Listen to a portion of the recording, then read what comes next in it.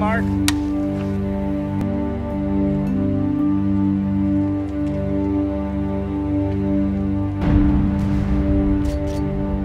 You know, what audiences are missing in theaters is more experiences. And at some point, there's going to be, you know, people are going to get tired of just going to a center screen theater because of all the other things that you can do now. And I just felt that the future was open to the new escape format, and I wanted to be part of that.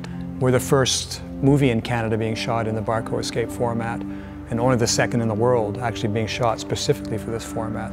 Let's say we have a beautiful view of the mountain, or the SUV, or the kids running into the forest.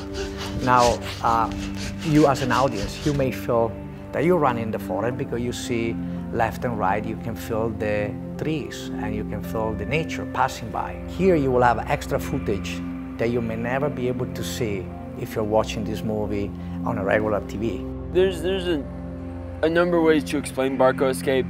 There's complicated ways, but there is actually a very, very simple way. Just think of your screen, extend it, and to a degree, rotate it around you. Right. You know, it's expanding the canvas for us to be able to tell a bigger story.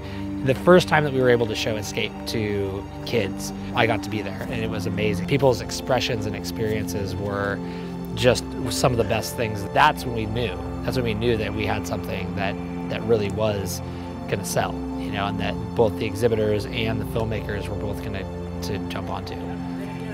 I actually like the idea of having wide shots to see action.